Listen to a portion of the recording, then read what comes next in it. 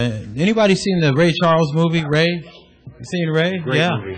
Great If you haven't movie. seen it, go see it. You know, he had to overcome so much. He saw his brother drown when he was 5, started losing his eyesight at 7. His mother died at 15. And instead of using that as an excuse just to give up in life, he learned the piano. He learned the saxophone and the clarinet. And here to perform a song by Ray Charles, we're going to talk with one of our 5-year plus students. We have Jordan Daniels. How are you doing today? Pretty good. Good. And how old were you when you started the piano? I was 4 years old. 4 years old. Well, you know, Ray Charles was 3. So, and how old are you now? 14. Okay, you made some fine progress in all these years. And in fact, we're going to do something a little special today. Now, not only are you going to play the piano, but what do you have here? I got a band. You got a band, okay? So we're going to have a backup first student that we've ever had performing in the band, okay? So we might take a moment to set up. What song are you going to play by, you know what? We're going to let them figure it out. Because they should know the song, okay? They should know the song.